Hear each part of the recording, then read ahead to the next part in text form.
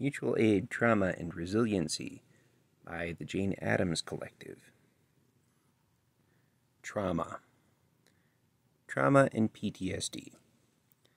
Definitions. Trauma can be defined as a psychologically significant, impactful event that creates a rupture in a person's sense of self, worldview, or view of the future. It can affect a person's sense of meaning and purpose in the world. It can be said that at the moment of trauma, the survivor is rendered helpless by overwhelming force. Acute trauma is often associated with a single event.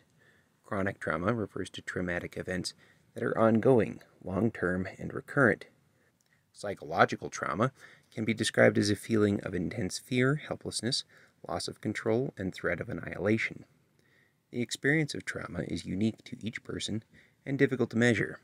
However, it can be helpful to name it in order to address and attempt to move past it. A brief history. The history of studying trauma has its roots in studies of hysteria, combat neuroses, and sexual violence. At the time, hysteria was used to pathologize women and has its roots in sexual trauma. Unbearable emotional reactions to traumatic events produced an altered state of consciousness, which was called hysteria then, and would now be called dissociation. Professionals such as Freud stopped their studies of the origins of hysteria because continuing would have meant confronting certain realities about human nature, such as the capacity to severely abuse, and it became easier to dismiss recollections of abuse as hysterical fantasies. Women were stigmatized for being abused, and so much abuse remained hidden from public view, as women were silenced by fear and shame, which allowed for further exploitation. Much of the original body of knowledge about traumatic disorders came from studying men who faced combat after the First World War. Therapy was originally called the talking cure. The concept of PTSD was ultimately born out of studying combat veterans with the goal of fixing them so they could return to combat. Some studies at the time judged the moral character of patients, viewing people as means and not ends. During the women's liberation movement of the 1970s, consciousness-raising groups began to form. Consciousness-raising groups were similar to psychotherapy groups, but their purpose was to effect social rather than individual change. The feminist movement redefined rape as a crime of violence rather than a sexual act, and introduced new language for understanding the impact of sexual assault. The first public speak out on rape took place in 1971, but rape reform legislation wasn't implemented until the mid-1970s. The more responses to traumatic events were studied and women's issues were given credence, the more it was found that responses to trauma were similar across groups. Once PTSD was legitimated following efforts of combat veterans, it became clear that survivors of domestic and sexual violence experienced similar symptoms to survivors of war. PTSD was not added to the Diagnostic and Statistical Manual until 1980. Trauma and PTSD, symptoms and effects. Symptoms of PTSD, or post-traumatic stress disorder, may disrupt a person's life and make it hard to continue with daily activities. Symptoms usually start soon after the traumatic event, but they may not happen until months or years later. They also may come and go over many years. Most people who go through a traumatic event have some symptoms at the beginning, but don't develop PTSD. If the symptoms last longer than 4 weeks, cause great distress, or interfere with work or home life, it may be PTSD. There are 4 types of PTSD symptoms. Intrusive reliving of the event. Memories of the traumatic event can come back at any time. You may feel the same emotions you did when the event took place. These memories may manifest in nightmares and flashbacks. Avoidance. You may try to avoid situations or people that trigger memories of the traumatic event. You may even avoid talking or thinking about the event. changes in beliefs and feelings. The way you think about yourself and others changes because of the trauma. This symptom has many aspects, including the following. You may not have positive or loving feelings toward other people, and may stay away from relationships. You may forget about parts of the traumatic event, or not be able to talk about them. You may think the world is completely dangerous, and no one can be trusted. Hyperarousal. You may be jittery or always alert and on the lookout for danger. You might suddenly become angry or irritable, have difficulty sleeping, trouble concentrating, or be easily startled, for example. The unpredictable nature of violence can lead to hypervigilance. It is as if time stops at the moment of trauma. Many traumatic memories lack verbal narrative and context. Rather, they are encoded in the form of vivid sensations and images. Initially, an intrusive reliving of the traumatic event predominates, nightmares or flashbacks, and the survivor remains in a highly agitated state, on the alert for new threats. Intrusive symptoms emerge most prominently in the first few days or weeks following the traumatic event, abate to some degree within 3 to 6 months, and then attenuate slowly over time. While specific trauma symptoms seem to fade over time, they can be revived, even years after the event, by reminders of the original trauma. Traumatic events appear to recondition the human nervous system. The repetition of trauma amplifies all symptoms of PTSD. Psychosomatic complaints result from chronic arousal of the automatic nervous system. Repeated trauma occurs when the survivor is a prisoner, unable to flee and under the control of the perpetrator, abusive families, sexual exploitation, prisons. Methods of psychological control are designed to instill terror and helplessness and to destroy the survivor's sense of autonomy and sense of self in relation to others. Repeated trauma in adult life erodes the structure of the personality already formed, but repeated trauma in childhood forms and deforms the personality. The damage it causes can interfere with the child's development of secure attachment relationships, cognitive abilities, affect regulation, behavior regulation, self-concept, and biological and physical maturation, as well as increase the likelihood of dissociation. It also increases the likelihood of self-injury and suicidal behavior. There is a correlation between degree of experienced abuse and tendency to dissociate. A survivor may experience a numbing or trance-like state as a form of dissociation, as it may reduce their perception of pain during acute trauma. They are unable to control when they experience these altered states, which keep painful memories split from ordinary awareness. This is different from a voluntary suppression of thoughts related to the traumatic event in an attempt to defend against overwhelming emotional states. These can serve a purpose in situations where the constant threat of danger is real, but once removed from the environment, they become maladaptive. These are some identifiably traumatic situations: vicarious or secondary trauma, child abuse, sexual violence, domestic violence, natural disasters, war, community-related trauma such as social pressure, systemic or institutional violence and abuse, generational and intergenerational trauma, medical-related trauma, and loss. Traumatic events violate the autonomy of the person at the level of basic bodily integrity. They interfere with sense of self and often make survivors feel isolated from others and their communities. Traumatized people relive moments of trauma not only in thoughts and dreams, but in their actions. Reenactments may be an attempt to relive and master the overwhelming feelings of the traumatic event. Helplessness constitutes the essential insult of trauma and restitution requires the restoration of a sense of efficacy and power. It is said that what is produced is what a person needs to feel in order to repair the injury.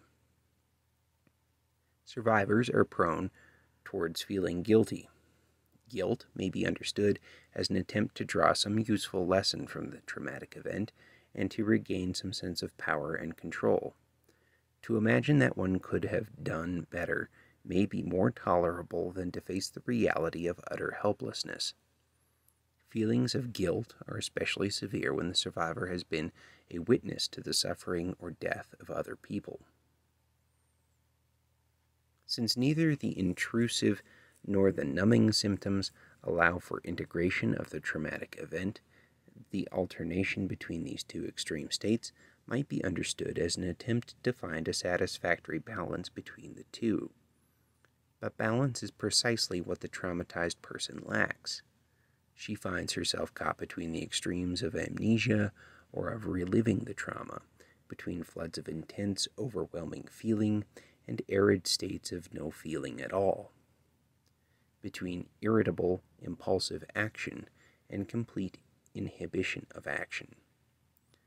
The instability produced by these periodic alterations further exacerbates the traumatized person's sense of unpredictability and helplessness. The dialectic of trauma is therefore potentially self-perpetuating.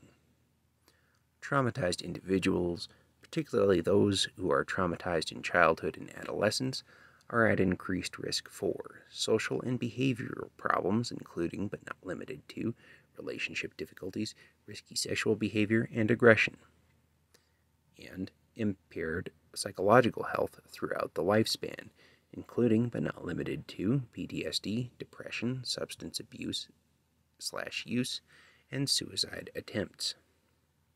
Adverse childhood experiences are related to the onset of a range of psychological disorders as well. Cognitive and academic problems, including but not limited to low IQ and reading scores, delayed language and cognitive development, and poor academic performance. Neuropsychological alterations, involving areas of the brain that regulate emotion, control of emotions, judgment, and problem solving, in addition to the stress response system. Impaired physical health that can endure for decades, such as increased risk of cancer, heart disease, liver disease, pulmonary disease, autoimmune disease, and obesity. Higher use of mental health and medical services. Increased rates of unemployment, poverty, and Medicaid usage. Childhood mortality or early death. Additionally, adults who had 4 or more adverse childhood experiences were 7.3 times more likely to have at least one diagnosis for each of the following 4 types of disorders: mood, anxiety, impulse control, and substance abuse disorders. Women are more likely to develop PTSD than men, and are more likely to have chronic PTSD than men. When studying combat veterans, researchers found that the strongest protection against overwhelming terror was degree of relatedness between soldiers and comrades.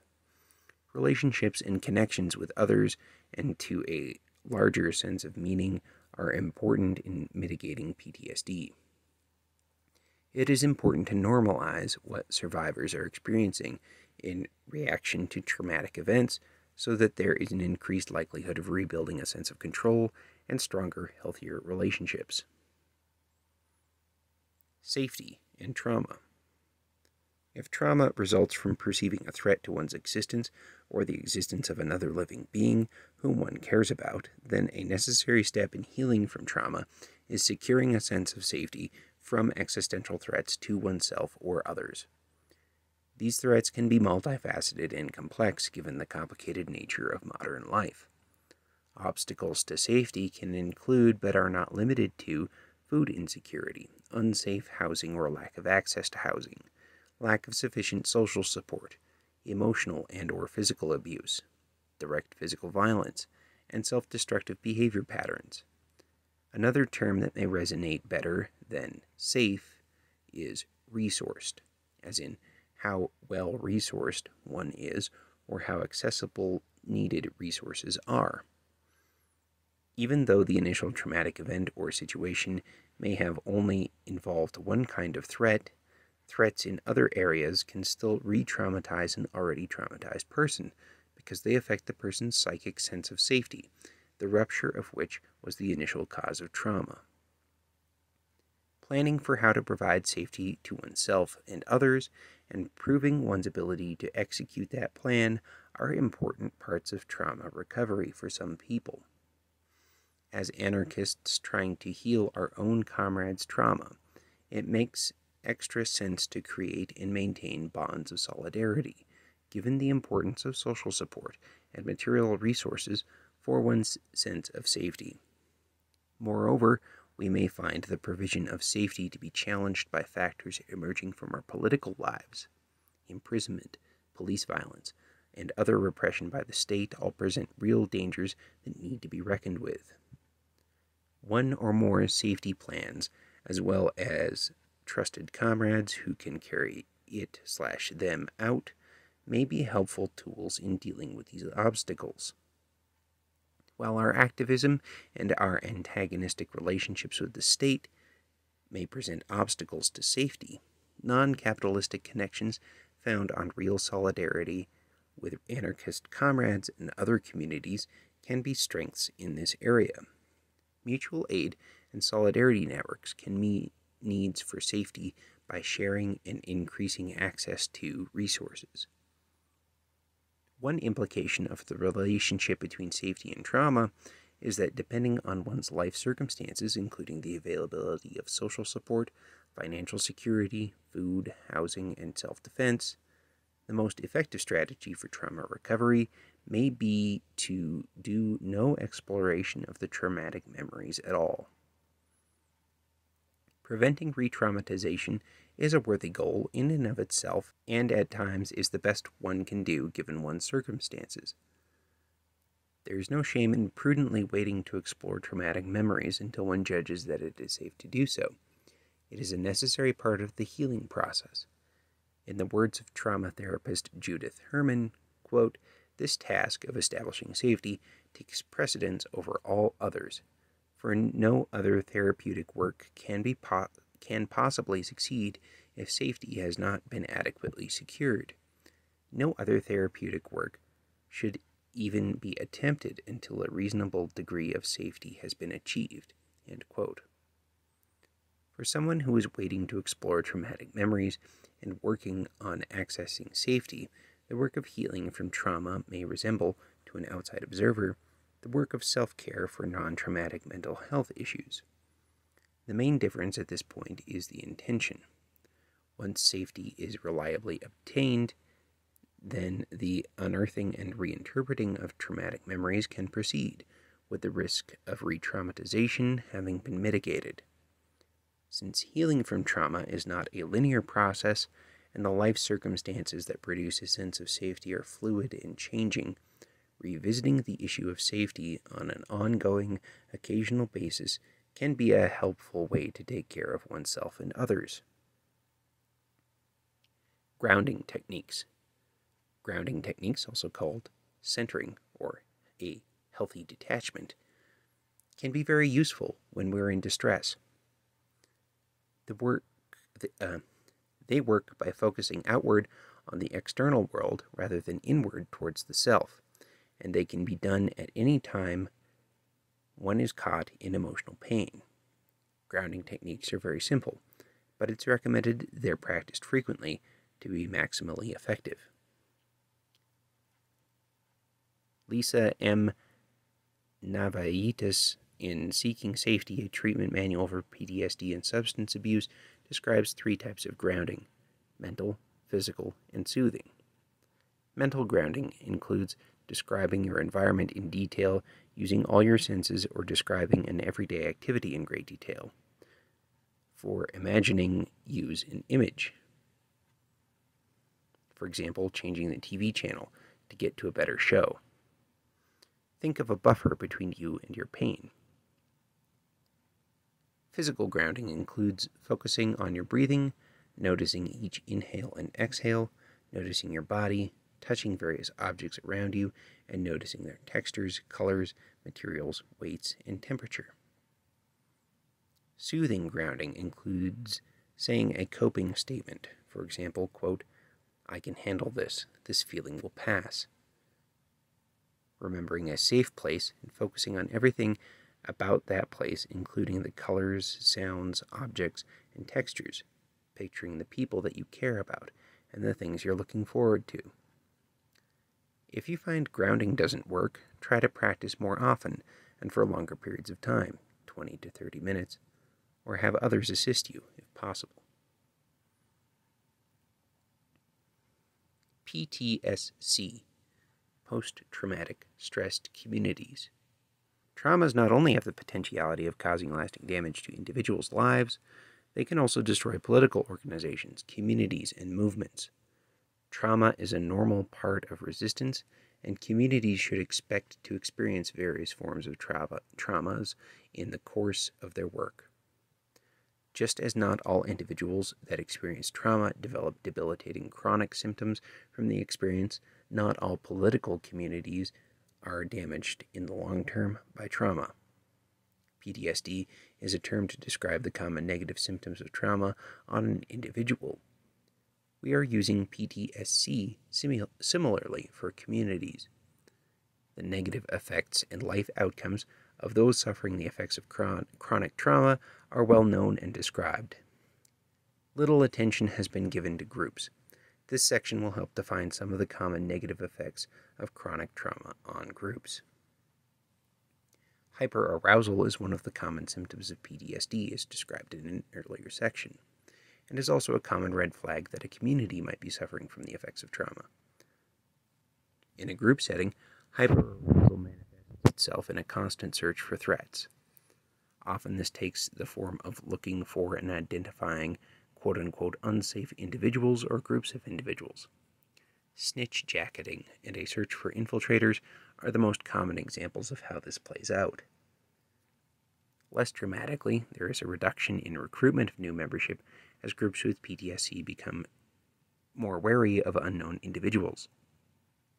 This symptom can also create elaborate vouch systems that reduce participation and highlight the suspect nature of one's fellow participants.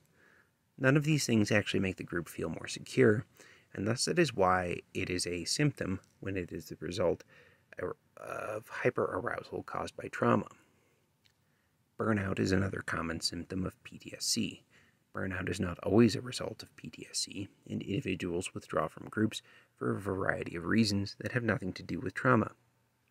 However, a group that has not found a way to deal with trauma will also find a heightened level of burnout among its participants.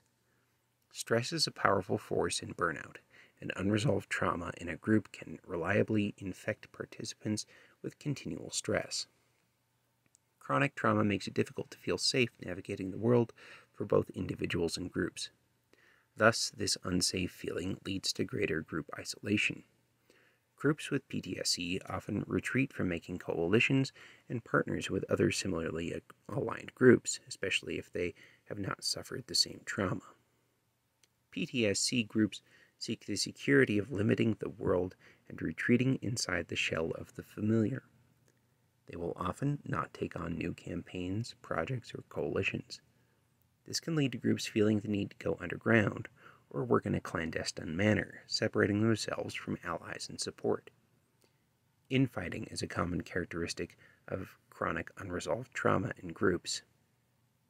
The basic sense of trust and/or stability that is necessary for creating working alliances among diverse people is often compromised by trauma. When trust, understanding, and stability are destroyed, infighting and drama are inevitable. Hopelessness is a symptom of PTSD and PTSC. Chronic trauma, through consistent repetition and the removal of agency, critically diminishes hope and our ability to feel that our actions can positively contribute to our desired outcomes. It is difficult enough for resistance groups to keep motivated, and this symptom can seriously sap the energy or even the motivation to continue difficult political work. These are not the only symptoms of PTSD, but some of the most common. They, like the individual symptoms of PTSD, are reinforcing symptoms. Infighting can lead to greater burnout, while hyperarousal can lead to greater political isolation, and so forth. Counterinsurgency manuals have known for decades that if they can create traumatized communities, they can render ineffective without directly taking them on. The symptoms of PTSD are so damaging they can quickly unravel years of work and numerous successes in a very short period of time. While avoiding our enemies from inflicting trauma on our movements is often out of our hands, we can take steps to reduce the likelihood of PTSD from destroying our communities. Resiliency. Introduction to resiliency. Resiliency is a psychological concept that describes a collection of traits that enable a person to experience trauma without it resulting in PTSD. Currently, psychologists are attempting to get a better picture of resiliency by looking at people who have experienced trauma that either resulted in PTSD or didn't, and trying to retrospectively examine individual and community traits for each group. Though many on this resulting list of traits that may contribute to a unified resiliency would be hard to cultivate intentionally, we believe the value of this list is to remind us that we as individuals, communities, friend groups, and families already possess some or many of these traits. Intentionally activating them in creative and dynamic ways after a traumatic event could help ward off long-term effects of PTSD. Resiliency factors: individual, meaning-making, ability to detach and conceptualize problems, sense of self-efficacy and determination, autonomy, hardiness, commitment, control, and challenge, self-esteem and self-confidence, altruism or pro-social behavior, use of mature ego defenses, active versus avoidant coping styles, problem-focused coping versus emotional coping, acceptance of fear in self and others, absence or low levels of guilt, shame, embarrassment, humor, responding proactively to violence, mindfulness, moral compass or internal belief system, and psychological preparedness. Community. Perceived social support, availability. Received social support. Actively seeking out social support. Self-disclosure of the traumatic experience to significant others. Sense of group identity and sense of self as a positive survivor, and connection, bonding, social interaction with a significant community of friends and fellow survivors. Resiliency, weapon of the rebel. Whether the rebel employs pacifist or more active resistance tools, she can expect to encounter trauma either directly or indirectly.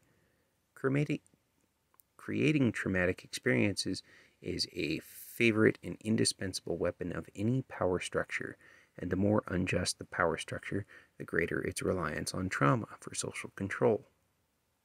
In fact, without trauma, there would be little to stop power structures from being dismantled by rebels. Trauma is both a relatively cheap and effective tool for maintaining tyrannical systems, whether they are familial or national. It is not the trauma per se that is effective. Oftentimes it is not.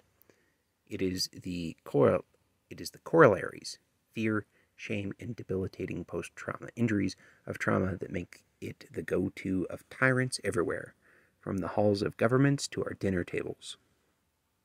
Individuals, groups, organizations, and whole communities can be neutralized by the effects of traumatizing events orchestrated by oppositional forces. This is the logic of both the terrorists and police interrogator. Reading manuals of Al-Qaeda, FBI, Yakuza, or U.S. Field Army handbooks one is not only struck by how blatantly trauma is weaponized, but also by how similar its uses are between these groups. For example, as a tool, the wheel developed in many different regions independently because it was cheap and highly effective. So is the systemic use of trauma by tyrannical forces. Rebels who do not seek out and develop countermeasures to trauma will always be defenseless against these powerful and cheap weapons of oppression. The induction of post-traumatic disabilities in rebel communities is particularly insidious and debilitating to the limited structural capacity of most resistance movements. Quote, "A dead soldier removes one musket from the battle line, while a wounded soldier has the potential to remove 2, 3, or 4. End quote, Napoleon said, explaining the military value of using debilitating, though often not fatal, grape shot pellets in cannons. Injuries require the opposing force to devote resources and energy to the injured. The same is true of mental injuries inflicted on us. The maimed, mentally or physically, can serve as daily and immediate reminders of the power of our oppressors and the dangers of rebellion." This is all pretty bleak, but there is a way to build resiliency to render trauma ineffective or less effective in stopping resistance. Resiliency can do far more than dampen the effects of trauma. It can actually make it counterproductive for our oppressors. In a sense, resiliency of one group protects even those individuals or groups that have not developed resiliency by making the weapon of trauma less effective. If tyrants see that trauma is no longer effective, they will stop using it so liberally on others. If the use of trauma against resilient targets is actually counterproductive and strengthens the rebel or oppressed forces, this seriously changes the cost-benefit analysis of the use of trauma by others. This would reduce the prevalence of the use of this weapon dramatically. To develop, utilize, and share resiliency in individuals, groups, and communities, we must first understand what it is/isn't and how it works. The two most common definitions of resiliency, the capacity to recover quickly from difficulties, the ability of a substance or object to spring back into shape, elasticity. It is obvious rebels and resistance movements should expect to have difficulties inflicted upon them by their antagonists, and what should be just as obvious is that we should seek to rebound as quickly as possible and limit the contagion and ongoing effects. The more resilient a movement is, the more attractive it will be to those outside of it that feel threatened by the current power structures. It will also cause some division inside the power structure, as it has to weigh the benefits and effectiveness of inflicting trauma versus the backlash, resilience. If the effectiveness of trauma is demonstrably shown to be less effective, the power structure's own control over its own participants comes into play, which can seriously weaken power structures. Building mental resiliency has often been likened to self-defense, but is more than just that. Well-developed resiliency in a movement/community can be useful for recruiting those who are feeling anxious or scared in their current situation, which may or may not having anything to do with the power structure you are fighting against. For example, in Rojava, the Kurdish revolutionary forces in northern Syria received a lot of recruits from people fleeing forced marriages and domestic abuse, members of oppressed minority groups, etc. In addition to recruitment, resiliency can actually destabilize the opposing forces. Most actors in power structures, officers, soldiers, bureaucrats, etc., may not actually benefit from the oppression, but side with the oppressors because of anxiety or fear of the outcomes of not being part of the structure. Resilient rebels and movements can weaken the ties of those not directly reaping the benefits of the oppression, requiring even more resources for the enemy to recruit and retain their own participants. Resiliency is not a shield for eliminating traumatic events, but a way to make it costly for our enemies to use trauma for diminishing returns. It does this by disarming the effects of shame, fear, guilt, hopelessness, Social disruption and isolation, the most powerful lasting effects of trauma for eliminating political action. A combination of psychological and community-based resiliency can eliminate these long-term effects of induced trauma. Trauma begets more trauma. For example, one may initially need powerful artillery shells to induce paralyzation, confusion, and fear in an individual. However, should the individual lack resiliency, the same reactions can be subsequently reproduced with something as simple as the sound of a car backfire. The reverse is true with resiliency. Each trauma requires greater effort to achieve the same effect. If trauma has become the currency of modern-day repression, then resiliency is the weapon of the rebels. Planning for stress. Case history. In the late 1980s and early 1990s, Chicago's ACT UP created a working group they called the Committee for Sustainable Activity and Care, CSAC. CSAC realized that the continued stress of activism, along with the trauma of the AIDS epidemic and the violence of the police, was taking a toll on the organization. They noticed not only a greater degree of burnout from core organizers, but also greater intergroup conflict despite numerous successes. CSAC was made up of mental health workers and lay people and was charged with ways of reducing stress and post-traumatic dysfunction inside ACT UP Chicago.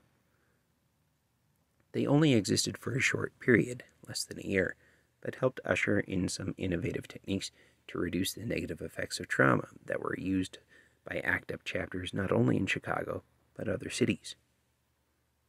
Removing shame. ACT UP spent a lot of energy on reducing stigma and shame for those with AIDS, HIV, and homosexuality in general. CSAC hosted a monthly free talk series where people from the community could come and talk about their stress with support and without judgment. This was particularly useful for caregivers who provided support to those dying of AIDS. It was similarly designed in the 1970s feminist consciousness-raising groups in that there was no real agenda and everyone could talk and share in a safe environment. ACT UP also had veterans of various actions speak frankly about their experiences during actions, both the good and bad feelings. This helped normalize the experiences of people who were afraid, stressed, or traumatized by police. The stories helped reduce the shame common to these feelings during an action. ACT UP also brought in veterans of other movements like the civil rights, environmental, and anti-war movements to speak about their experiences and feelings. This normalized a wide array of emotional responses to stressful situations on the street during high-risk actions. Breaking isolation. ACT UP chapters were excellent at keeping its members connected, even before the age of cell phones, internet, and social media. CSAC created a number of interventions to specifically reduce the common isolation of those traumatized. The first was affirmation parties that were pre-planned to occur within 2 to 3 days after a big action.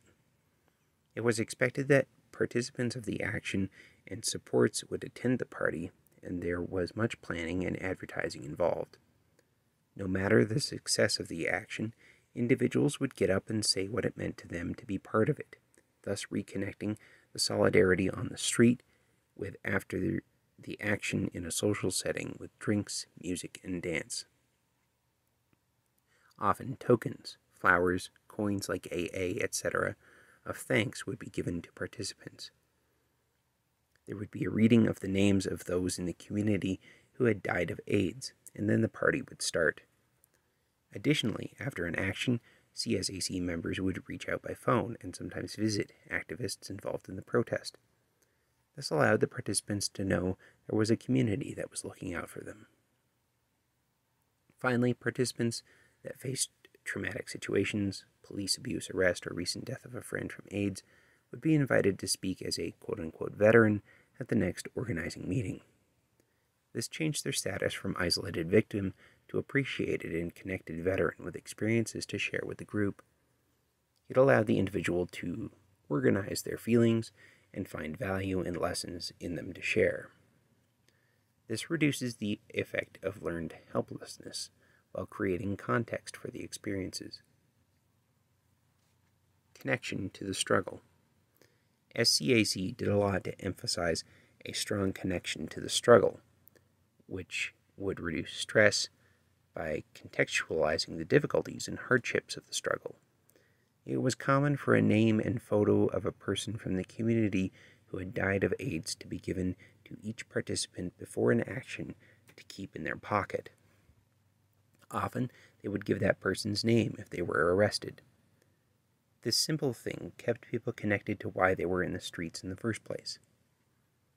ACT UP also often met up prior to an action for speeches and music as a sort of pep rally before going together to the action. This created a sense of community that helped inoculate individuals from feeling vulnerable and alone. SCAC also created a referential base of sympathetic mental health providers for those who wanted that, and would often escort people to their first meetings, waiting with them in the waiting room, and being there when the session was done. This simple act was a powerful example of genuine support. ACT UP used a variety of techniques to reduce the emotional cost of stress and trauma that could be expected in their struggle. These techniques, while highly intentional, required very little in the way of resources or specialized skills. It created powerful ways to build a resilient, radical culture that was able to sustain for many years, despite massive obstacles. ACT UP drew upon the interventions of previous movements and activists, just as we will need to develop our own responses to trauma and stress to create a truly resilient resistance. Building resiliency. Building resiliency isn't a one-size-fits-all process, and we are all unique selves, but anarchists have some advantages over the average person in building up our ability to withstand traumatic events. The collaborative and ongoing nature of building resiliency dovetails nicely with the organizing work many of us are already doing, but only if we take an intentional and active approach toward becoming resilient. In the long run, dealing with traumatic events will be easier if you have a system of support and mutual aid that can help deal with the aftershocks. But regardless of what kind of network of support you have, it's vital to build resiliency on your own. Building individual resiliency. Dealing with traumatic events alone is extremely difficult, so whether or not you have people you organize with, it's important to build resiliency. In the midst of a traumatic event, it can be hard to remember what to do. Before that moment, identify your own social and personal resources to aid in coping with trauma. Make a list of people you can contact in a crisis and have a plan. Think about the situations you're going into and try to think about them tactically. Knowing what to expect, being prepared for it, and learning to think about potentially traumatic situations in a tactical way builds one's ability to look at problems from the outside and take the distance necessary to deal with them effectively. The potential of trauma is a part of all of our lives. This is an ongoing process which requires work on ourselves and on the groups we organize in. Before an event, and on an ongoing basis, become more aware of your own responses to events and your own warning signs. Being able to recognize changes in how your body feels before or during stressful situations makes a huge difference.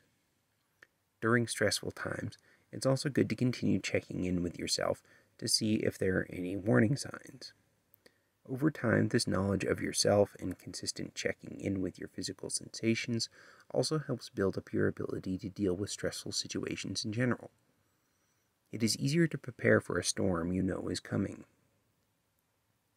When you see those warning signs flare up, it's important to engage in active coping styles rather than avoidant ones.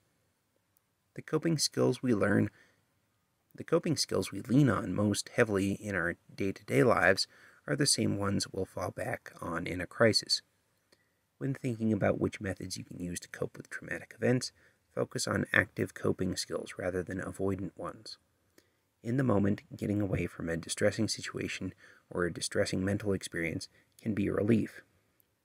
But for dealing with the long-term implications of trauma, isolating yourself, using substances to numb yourself, or avoiding all situations that resemble the trauma you experienced will not allow you to fully deal with the negative experiences and their after effects. To build a longer-lasting ability to deal with psychological distress, it is better to focus on active coping skills, which have a material impact on your well-being and that help increase your political and social engagement. Even if you're on your own, your ability to deal with traumatic events will be better if you are actively engaged in some form of mutual aid. The continued pursuit of mutual aid has an effect on one's social condition and also influences one's sense of self and purpose. Knowing that you have an impact on the world in a positive sense, building relationships with people, and doing something with purpose all help create the feelings of strength and safety which help us withstand trauma. Group resiliency. The people you organize with and the people you fuck shit up with might be doing some of these things already, but explicitly thinking about and addressing the potential psychological effects of an action and the psychological needs of your crew are both vitally important for helping steel ourselves against trauma. Whether before a specific action or as part of an ongoing process of building mutual aid and support, it's important to have a plan for supporting comrades if something traumatic happens. With your comrades and close friends for that matter, you should know some basic things. Who would they call if they're having difficulty coping in the moment? What kinds of experiences might make some events more difficult for them? And what kinds of things help them cope with difficult emotions? Even if you have never had to use this information, it helps build a sense of safety and support in your group. Having people around you know how to help you in a moment of crisis doesn't just help build your ability to deal with trauma in the future, it helps build the collective resiliency and social bonds between the people you organize or act with. It's also helpful to have a plan of action and a clear view of the risks of whatever actions you're undertaking. Our reactions to trauma in the long term are often bound to our expectations of the world and the situation. It's important to know what you're getting into. Going to a march with a sign is different from joining a black bloc. When you're preparing for any action, knowing what kinds of things might happen and what the risks are is helpful for reducing the effect of trauma on you. Even without the benefit of building resiliency, that process of analysis and tactical thinking helps groups of people take effective action and improves our ability to succeed in some of our political goals. This planning and strategic thinking are necessary parts of organizing effectively, and when it comes to resiliency, thinking tactically about problems has an effect on your ability to detach and conceptualize problems. We, of course, can't control the situations we enter, but we can certainly create more realistic expectations and develop skills to make ourselves more effective and less affected. Planning for specific events isn't enough, though. After traumatic events, it's necessary to respond collaboratively to these events with direct action, both in the form of mutual aid and resistance. When something traumatic has happened to people in your group, check in with them. Set up some methods for them to get support if they need it, and if possible, take action against those causing the trauma. Being part of direct action and mutual aid creates a sense of efficacy and ability that makes dealing with trauma easier. Our sense of self and purpose, as well as the sense that we are supported by people who care what happens to us, are vitally important to helping deal with trauma and to living up to a core part of our political project. Guiding questions. Part of countering potential trauma and building resiliency is cultivating a practice of emotional knowledge and preparedness. trauma is exacerbated by isolation and distance. We can see this reenacted in neoliberal notions of self-care, which situate care as a private, individual responsibility. What if we included emotional and psychological preparedness in action planning the same way we do physical and tactical preparedness? How can we better care for ourselves and each other? To that end, we've come up with a list of potential questions for individuals, friends, and affinity groups to aid in facilitating discussion around countering trauma and building individual and community resiliency. The first set of questions is focused on group planning and decision-making. These questions can help affinity groups or friends make group agreements around emotional and psychological preparedness and help facilitate a shared understanding of community care. The second set of questions is focused on individual experience and needs. The goal of these questions is not only to increase self-knowledge, but to give your friends and comrades tools to support you in the case of a traumatic event, and to give you the tools to support them. Responses to trauma can vary, so what works for you might not work for someone else.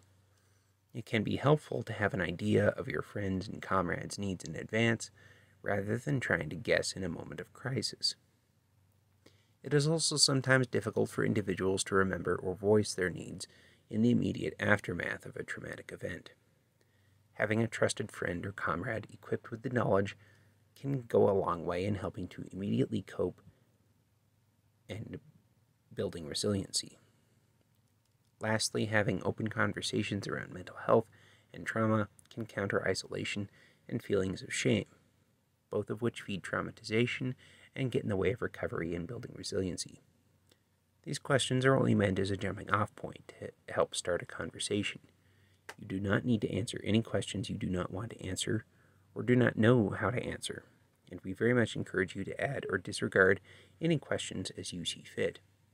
Additionally, this is not meant to be a singular discussion, but part of building a practice of emotional knowledge and preparedness. These are not easy topics to discuss, so please take care to stop, take a break, or resume as necessary. Let's be gentle with ourselves and each other.